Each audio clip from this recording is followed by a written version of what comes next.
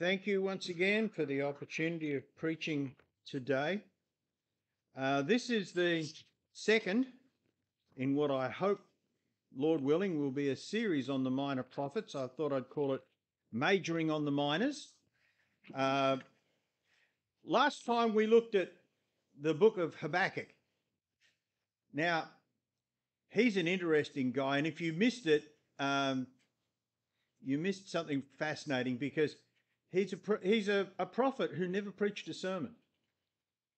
Habakkuk never preached. The book of Habakkuk is in fact just a dialogue between him and God and a prayer at the end. Habakkuk was a sensitive, cultured man. We believe he may have been one of the Levites who sang in the temple and directed music. So his interests were theology, music, poetry. By contrast, we now have a look at Amos, between Habakkuk and Amos. So before we go any further, let's pray. Heavenly Father, we ask now that you might open your word to us, instruct us, teach us, Lord. Show us the mighty and wonderful things you have in your word for us. We ask in Jesus' name. Amen. Please indeed turn to the book of Habakkuk, book of Amos. Amos 1:1. The words of Amos, who was among the herdmen at Tekoa. Where's Tekoa? Anyone ever been to Tekoa? I doubt it. Tekoa, the district, is south and the east of Jerusalem. You go sort of south and east, heading towards the Dead Sea. Tekoa is right on the edge of the land you could cultivate. Okay? So valleys, there was some decent soil and they would grow things in there, and the rest of the land was just grazing country, was right on that edge. And what they did was they planted in the valleys, in the good soil. They didn't plant annual crops like wheat or barley. They planted trees, sycamore fig trees. We find later that Amos's job was a herdsman, probably a shepherd, and a tender of a guy who looked after the sycamore fig trees. Now, it's not a flash job. And it's not a job that requires a, so to speak, universal on the job. It's the people of Tekoa, they had a reputation. Actually, it was a good one. For we find in 2 Samuel 14 that there were wise people in Tekoa, and that a wise woman of Tekoa gave advice to King David. Yeah. We also find in Nehemiah chapter 3, verse 5, that Tekoa were hard workers. When the rebuilding was happening in Jerusalem, the people of Tekoa apparently moved from where they were living at Tekoa and moved into Jerusalem. And that they were hard workers rebuilding the wall, but there was a problem. Their rulers, their nobles, were lazy, we find in Nehemiah chapter 3, verse 27. So they were good, hard. It was in the days of Uzziah, the king of Judah. Uzziah, king of Judah. Well, you find in the book of Isaiah that the great vision of Isaiah occurred the year that King Uzziah died. So we know that Amos lived just before the period of Isaiah. And he was during the time of Jeroboam. Now, you've got to remember there's two Jeroboams. This is King Jeroboam II. Okay? They were a bit like, the English with their kings. They reused Elizabeth II. But nobody ever refers to her as Elizabeth II. She's just Queen Elizabeth, you see. So this was Jeroboam II, but no one ever called him that. He was just King Jeroboam. So when does that put us? Puts us around about 825, 820 BC. That's around about the time we're looking at. You've got to sort of get the idea here. I think the initial reaction was a little bit like with John the Baptist. Here's this guy just comes out of the wilderness of Tekoa, dressed good. You see, what he says was, in chapter 1, verse 3, thus say expressions of Damascus, and for I will not turn away the punishment thereof. What? He's preaching against Damascus. He's giving a hard time to the Syrians. Go on it. Do it. Go, Amos. Yeah, this is really great. And then we look down and it says, for thus saith the Lord, for 3 transgressions of Gaza, and for 4 I will not turn away the punishment thereof. Hey, the Philistines. Good one, Amos. Hey, people would be loving this. Here's Amos saying, those rotten Syrians and those rotten looking Philistines, God's going to judge them. And you can just see the inhabitants of Israel and Judah going, mate, have you ever and just sat there and gone, just really give it to them? The people of Israel and Judah, they were loving this. And in chapter 1, verse 11, he says, thus saith the Lord, for 3 transgressions of Edom, and for 4 I will not turn away the punishment thereof. The Edomites. Is there nobody this guy won't have a crack? He's after the Syrians, the Philistines, the Edomites. Incidentally, you notice the formula he uses? For 3 and for 4. For 3. It's an old Hebrew way of doing things. It's interesting that it's an older way of doing it. They may be ones that had been passed down. The other place we find it is in the book of Job. Yeah, Job. Yeah, there's Job doing it. And he says, for 6, yea, for 7. 19, you can have a look at that if you want to. For Job uses the same expression, for 6, yea, for 7. So, and Job's an old book. So this is an old way of talking about things. And it's interesting, sometimes people in out-of-the-way places, they preserve old ways of speaking. You go into, the little village, and this was apparently in Tekoa too. This little out-of-the-way spot, just a bunch of farmers, herdsmen and fruit pickers. And they had this way of putting things.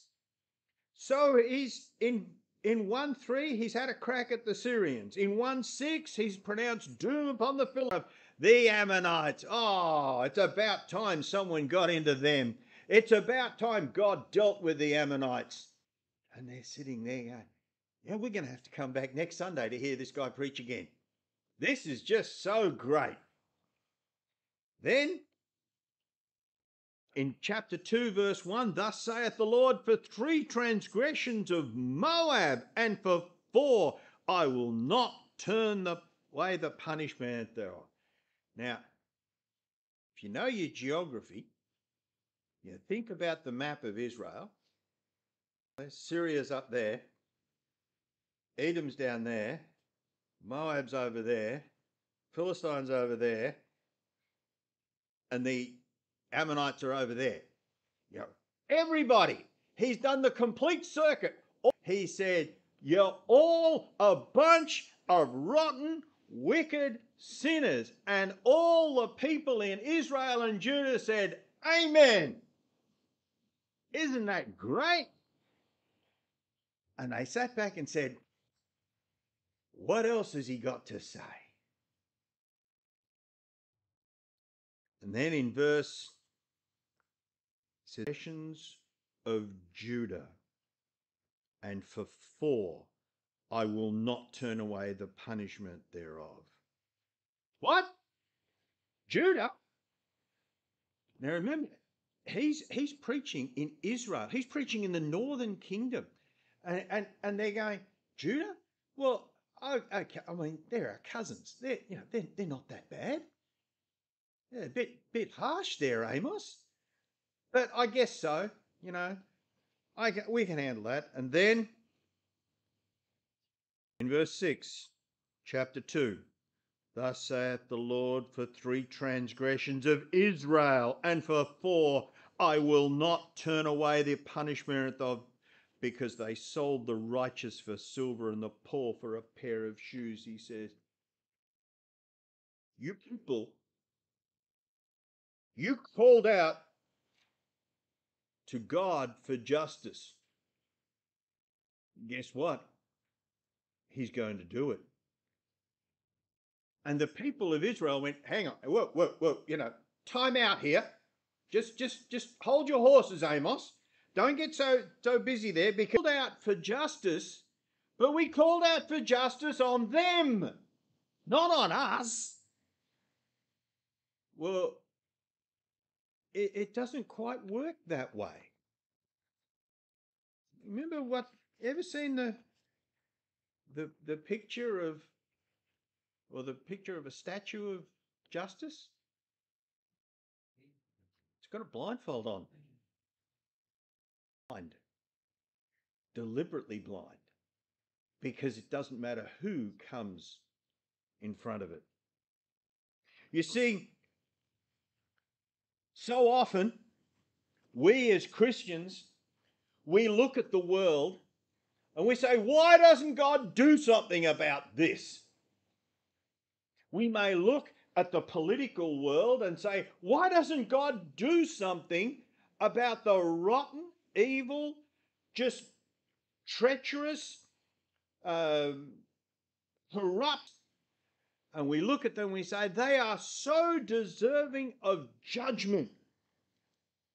And you're right, they are. Or we may look at a religion, at the religions around us, and we say the evil that is perpetrated in God's name today by people who are financially corrupt, who are morally corrupt, who are theologically corrupt, people who have no right to judge them. You should. But you see, there's a problem. And the problem is found in the book of 1 Peter. The book of 1 Peter, chapter 4. We think, why doesn't God do so? Time is come that judgment must begin. And if it truly begin at us, what shall the end be of them that obey not the gospel of God? If God's going to judge, will he not judge his own people first before dealing with the rest of the world? Oh, I get very nervous when people call on God for justice. In fact, let me tell you, if you are going to pray for justice from God, and I'm sitting next to you, will you give me some warning? Because I want to move a bit away from you just in case God delivers it right now. Okay? I don't want to be sitting next to some Christians when God starts delivering justice. Mercy. Mercy on us and mercy on them. God's people called for justice against the sinners that were around them instead of around them. So often we've got this thing round backwards, that we call on God for justice and not for mercy. And don't think that we haven't been warned. For in Amos chapter 3, it says, of all the families of the earth, therefore I will punish you for your iniquities. Can two walk together except they be agreed? Will a lion roar in the forest when he has no prey? Will a young lion cry out of his den if he has taken nothing? Can upon the earth where there is no gin for him? Shall one take up a snare from the earth and have taken nothing at all? Now he gets to the point. He says, shall a trumpet be blown in the city and people not be afraid? Yeah, think about it. Over in Ukraine now, when the air raid signs start wailing, are not the people afraid? Have they not been? But he reveals his secrets unto his servants the prophets. The lion hath roared, who will not fear? Amos is saying, people, it's not as if you weren't warned. God rose up early, sending you judges and prophets and preachers, and you didn't listen. You think, yeah, but we're in church. We hear the word of God every Sunday, every Wednesday. It's all there for us. Now, there's a little problem with that too. And that problem is found in the book of Luke. Luke chapter 12. In the book of Luke chapter 12, verse 48. The end part of verse 48 of Luke chapter 12. For unto whomsoever much is given, of him shall much be required. And to whom men have committed, ask the more. Yeah, you've been in a great privilege. We all have. We've all been in this privilege of hearing the word of God. Don't you think that means God will require that much more out of us? If we have been warned of the danger of sin so many times, and yet we still fall into it, you were in church and you tuned out from the preacher and went to that little happy place in your head so you didn't have to listen to what he was saying. Every time God called you to do something and you ignored it and left off.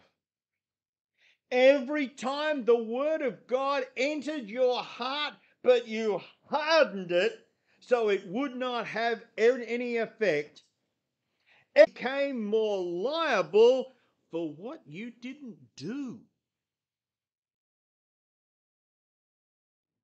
You've been warned, and yet we don't listen. We don't respond. By now, the people in Amos's time, they're starting to get a bit criticizing all the other people. You know, if a preacher gets up here and he begins to criticize the Scientologists, well, there's a lot wrong with them. And he begins to criticize the Jehovah's Witnesses, and there's plenty wrong with them. And he begins to criticize the Catholic Church, there's plenty wrong there. And while he's busy criticizing other religions, you go, yeah, I'm right. And then on the Baptists, you go, oh, hang on, that's a bit harsh.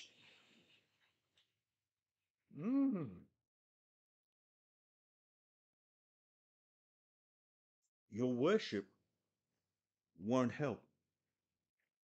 Verse 4. Says, come to Bethel and transgress, and at Gilgal multiply transgressions. Bring your sacrifices every morning, and your tithes after 3 years. Offer a sacrifice of thanksgiving with leaven, and proclaim and publish the free offerings, for this liketh you, O ye children of Israel. You see, got Amos really upset. 1 Kings chapter 12. Let's turn over to 1 Kings chapter 12.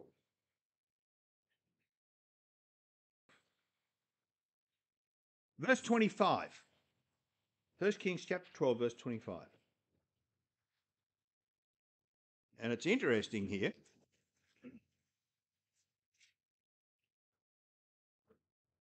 Because then Jeroboam built Shechem. This isn't the same Jeroboam. This is Jeroboam the first. Okay? Now let's this is years and years earlier. Then Jeroboam built Shechem in Mount Ephraim and dwelt therein, went out from thence and built Peniel. Jeroboam said in his heart, now if these people do sacrifice in the house of the Lord at Jerusalem, then shall the heart of this people turn again unto King Rehoboam, king of Judah. They shall kill me and go again to Rehoboam, king of Judah. Whereupon the king took counsel. Give me some advice, fellas, he says. And made 2 calves of gold, and said unto them, to the people, it's too much to go up to Jerusalem. Behold thy gods, O Israel, which brought thee up out of the land of Egypt. Now, the putting one at Bethel, Bethel was an old and honourable site of worship. People had worshipped at Bethel right back to the time of Jacob. He put a golden calf there, and he said, it's too hard all the way to Jerusalem to worship. Yeah, it's too hard to get up on a Sunday morning and come to church. It's too hard. Why don't you come and do it the easy way? And he said, I'm not bringing in a new God. Oh, no. Don't get me wrong here. It's not a new God. This golden calf, this is just a symbol of the God that brought you up out of Egypt. See, what he was doing, he wasn't breaking the first commandment. He was breaking the second. He wasn't bringing in a new God. He was saying, no, this is just a representation of your God, O Israel. There he is, a nice, easy representation of it. So you can, it's such a long way to Jerusalem. And after all, aren't we all worshipping the same judgmental? Don't be so bigoted. Don't be so harsh and just worship with us at Gilgal and Bethel. Now, it's possible that the first generation who went to worship there were worshipping the God of Israel in the wrong way, but they were saying, yeah, this is the God that brought us up. And so this became a place of sin to Israel. And Amos says, I don't, you're going to worship there. You're going to come to Gilgal and you're going to do all the right things. You're going to offer your sacrifices. You're going to bring in your tithes, but you're doing it wrong because you're in the wrong place worshipping the wrong God, and it's not going to help. Verse 11 of chapter 4, it says, I have overthrown some of you as God overthrew Sodom and Gomorrah, and ye were as a firebrand plucked out of the burning, yet ye have not returned unto me, saith the Lord. God was trying to get their attention, but they weren't listening. Now, this concept of a brand plucked out of the fire, if you've ever been in a campfire and you pull a stick out and it's burning, how do you stop it burning? You can stick it in water or something. But you know the simplest way to do it? Is you beat it on the ground for a while and it knocks the fire out of it. It works. Now that's what God had done to some of these people. He'd pulled them out of the fire and he'd beaten them on the ground for a while, but they still weren't listening. You were as a firebrand plucked out of the burning, yet ye have not returned unto me, saith the Lord. Therefore, thus will I do unto thee, O Israel, and because I do this unto thee, prepare to meet thy God, O Israel.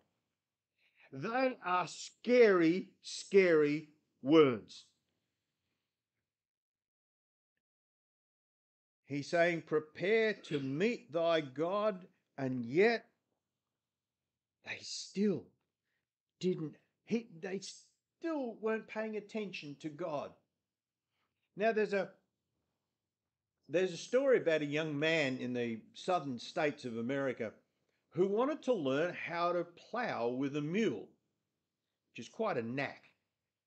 And so he asked, who's the best plowman around? And they said, old so-and-so down there on that hollow, he's really good. You look at his paddocks, the furrows are dead straight and they're in line and they're plowed just beautifully. He is the best plowman around, and he and that old mule just do brilliant work. So the young fellow said, that's the man I want to learn from. Wise lad. So he goes down to the man's farm, and sure enough, there's the old farmer and the mule hitched up to a plough, ready to start ploughing. And he says to the farmer, look, I want to learn. I want to learn from the best. And they say, you're the best ploughman there is. So can I watch and see how you do it? And the farmer said, yeah, of course you can. But I'll tell you, there's a little knack. There's a little trick to it. Really? So the farmer goes over to where the fence is and he picks up this piece of a fence post. It's about that long. And he walks up to the mule and he goes, what? Across the head of the mule. And the mule goes, oh. And the young fellow says, what did you do that for? The mule hasn't done anything yet. He says, I know he hasn't done anything. That was just to get his attention. Are we like that sometimes? How many times does God have to hit us over the head before he gets our attention? I pride myself that usually God only has to hit me 2 or 3 times before I notice. It's one last chance. One last chance. God is giving these people, he's sending them Amos. Can a man make it any plainer than Amos has? And yet they will not listen. So, in Amos chapter 5, verse 4, he says, for thus saith the Lord unto Israel, seek ye me, and ye shall live. But seek not to enter Bethel, nor enter into Gilgal, and pass not to Beersheba, for Gilgal shall surely go into captivity, and Bethel shall come to naught. Seek ye the Lord, and ye shall live, lest he break out like a fire in the house of Joseph, and devour it, and there be none to quench it in Bethel. Well, he says, seek the Lord while you have a chance, because it's coming to a time when it's going to be too late. So,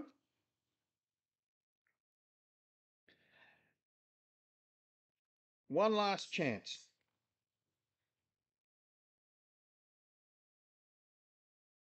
But over in chapter 7, we find the reaction of the religious people of his day.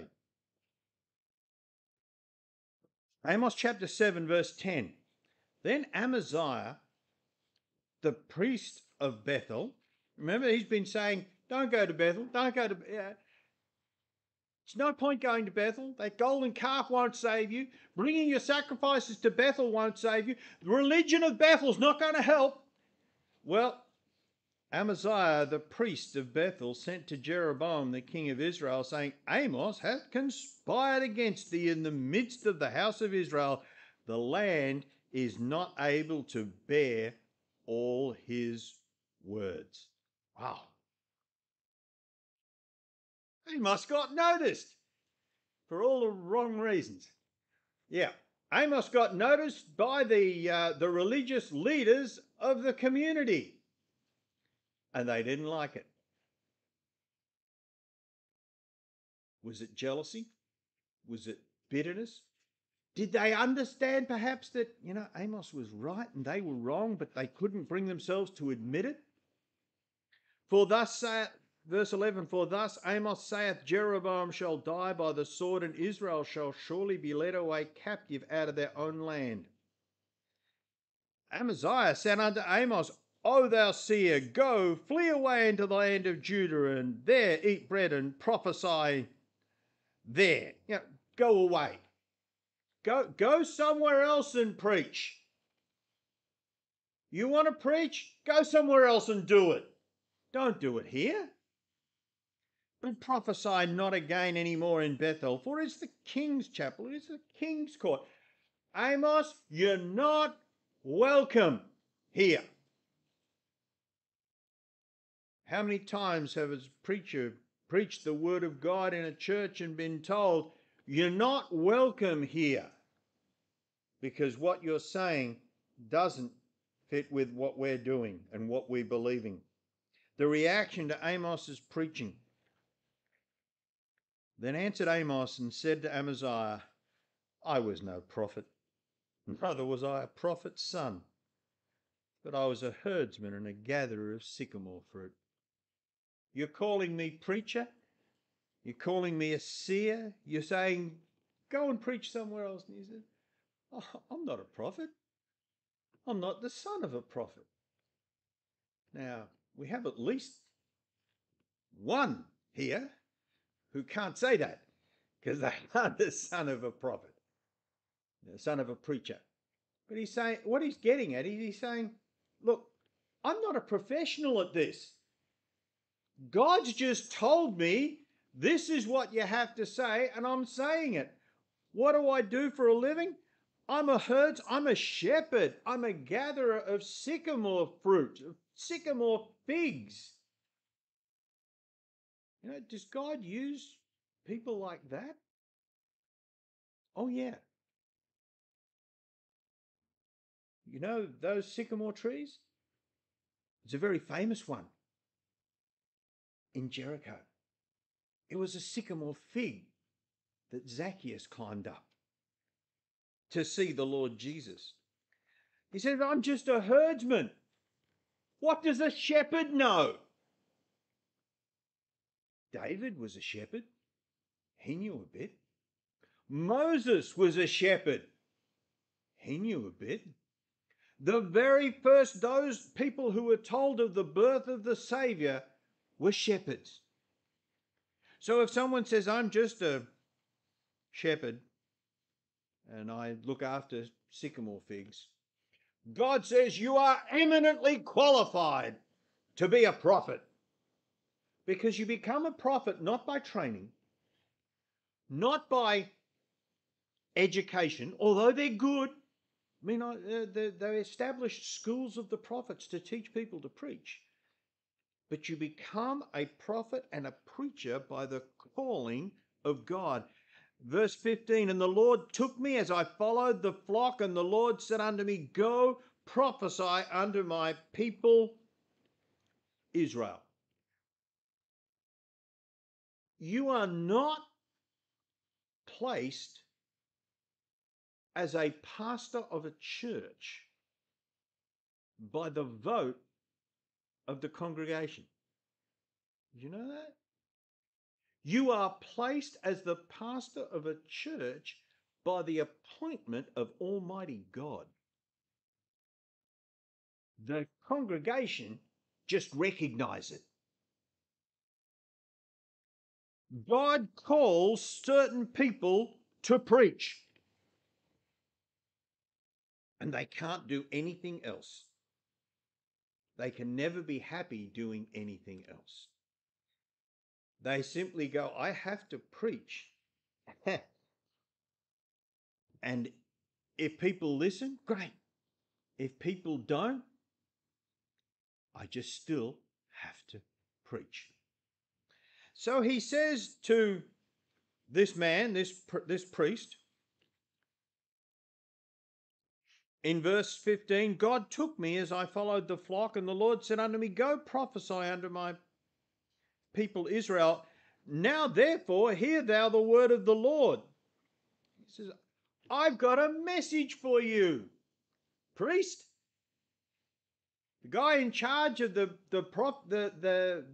worship at Gilgal, I've got a message to you from God, just for you. Verse 17. Therefore thus saith the Lord, thy wife shall be a harlot in the city, and thy sons and thy daughters shall fall by the sword, and thy land shall be divided by line, and thou shalt die in a polluted land.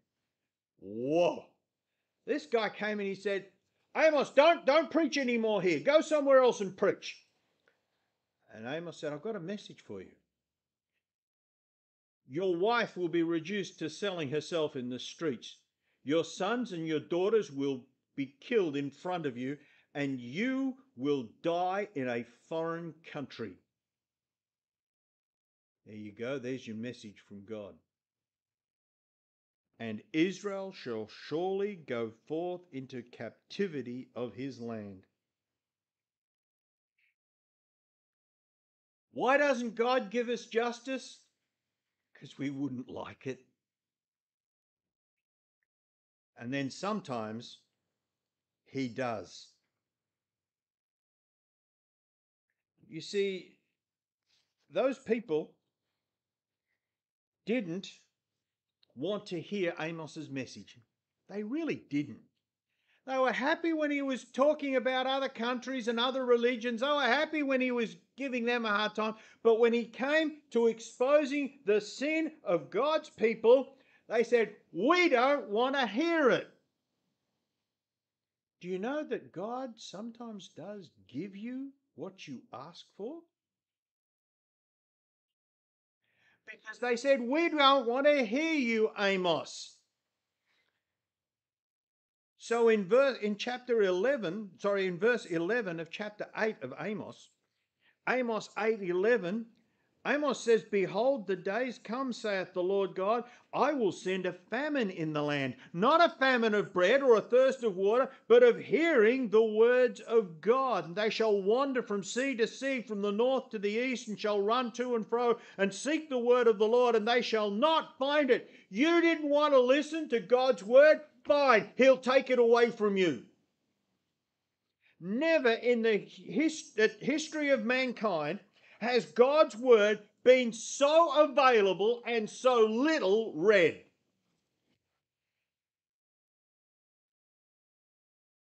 What people don't realize is they ask things of God and they do not realize what they're asking for. They say to God, I don't want your presence. And so he will say to them, depart from me, all ye workers of iniquity. They don't want his light. And he who dwells in light unapproachable will send them into darkness. They don't want his law, and all that will be left is lawlessness. They don't want his love, and all that will be left is hatred. They don't want his comfort, and all that will be left is disgrace and despair. They don't want his forgiveness, and all that will be left is his judgment. You see, people who have turned their back on God and say, I don't want to have anything to do with him, one day he'll say, I'll give you what you want. I'll give you it. And there'll be a time when he will say, prepare to meet thy God. And when they do, there will be no light, no love, no comfort, no care, no mercy, no forgiveness. And it's exactly what they wanted. But they won't enjoy it. They won't like it. Because he will give them that for all eternity away from him.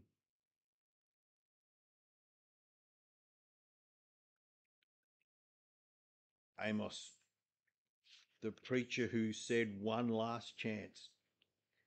The preacher who said justice is coming and you won't like it. The preacher who said prepare to meet thy God. But he's also the preacher who said, I will not utterly destroy. Amos chapter 9. Amos chapter 9 verse 8.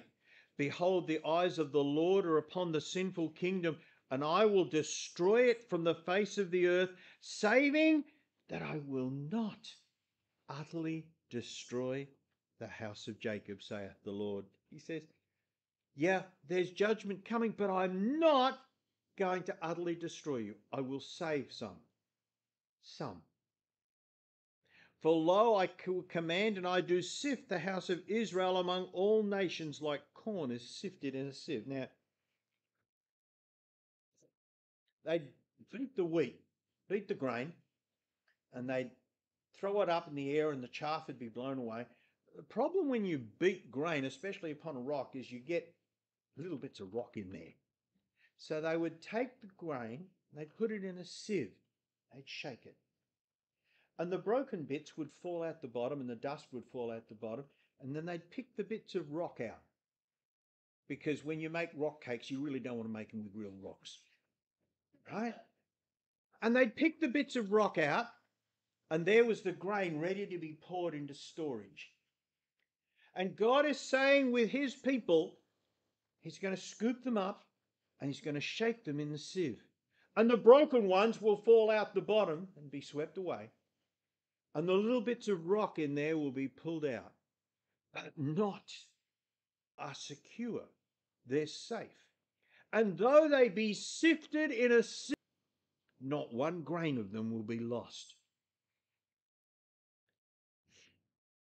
In fact, the last portion of Amos is quoted by James in Acts 15. Yeah. Amos gets a quote in the New Testament. In Acts 15, verses 14 to 17, we have Amos 9:11 quoted.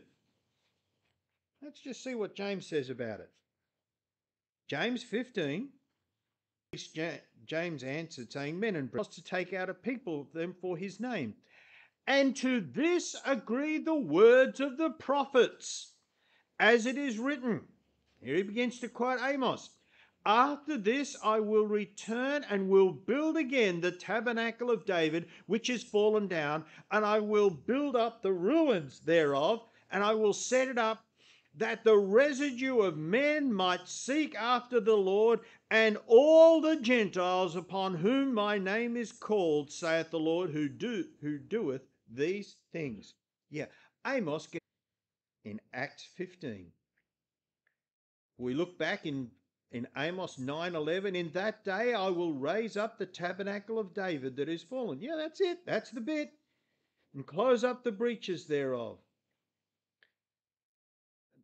And I will raise up his ruins, and I will build it as in the days of old, that they possess the remnant of Edom, and all of the heathen which are called by my name.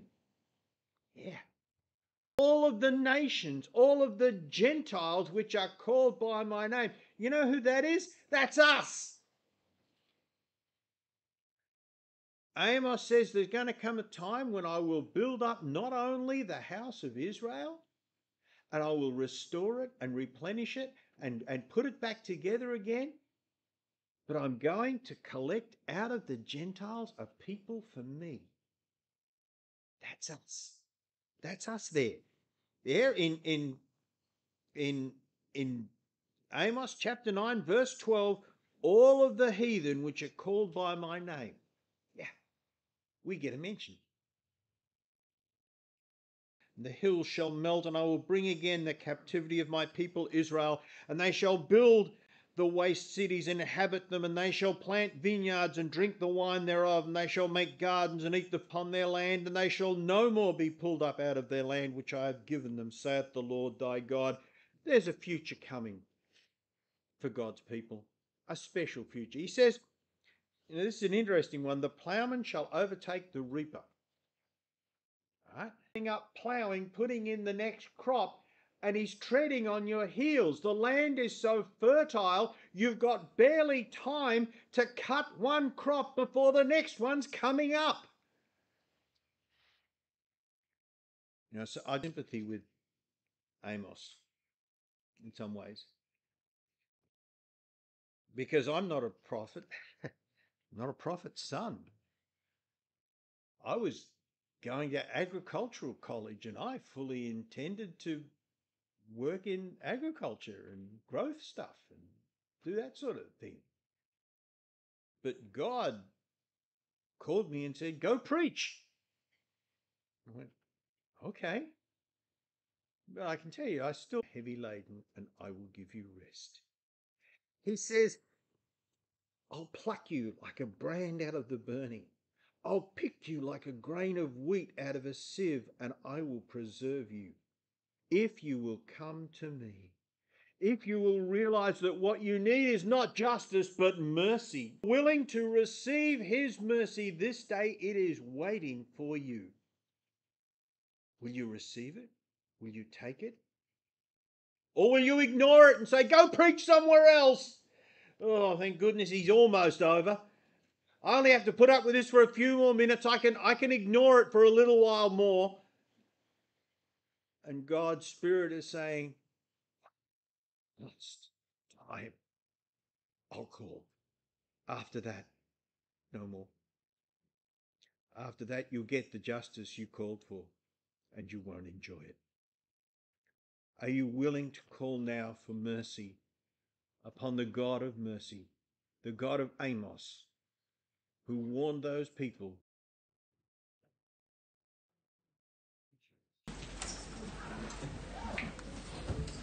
Thank you, Brother Alan, for that wonderful message and the challenge to all of us. If you're here this morning and you don't know whether you are living in the grace of God or in Christ, or you're not sure that you are one of those brands that has been plucked and want is to leave this place, and then it may be your last, and you find yourself having to answer for your own sins before the God of justice. And for those of us who are walking in the Lord, those of us who have been saved, remember, the Bible tells us not to think of ourselves more highly than we ought.